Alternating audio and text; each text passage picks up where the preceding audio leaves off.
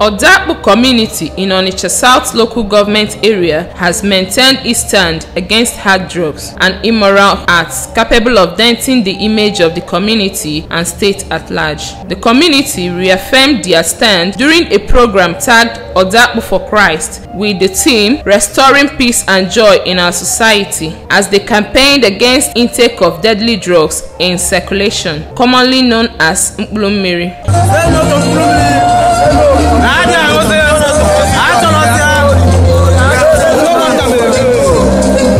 In an interview with Gary TV, one of the organizers, Prince Kenneth Odunze, said the program is an avenue to create awareness on the dangers of hard drugs and the negative impact on the society. He advised the young people to desist from intake of hard drugs and immorality, adding that Odoakpu community will not condone such practices. We the youth have arisen and say no to drugs, especially the one they call Mkpulummiri.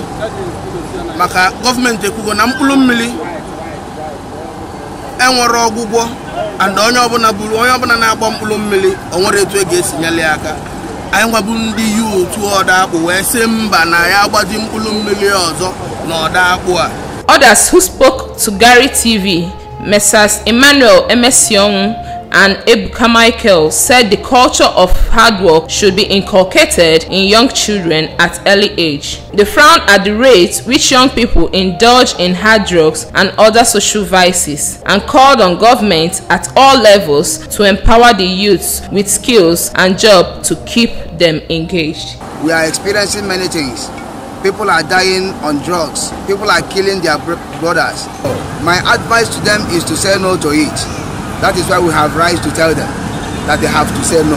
Chiamaka Nodim, Gary TV News.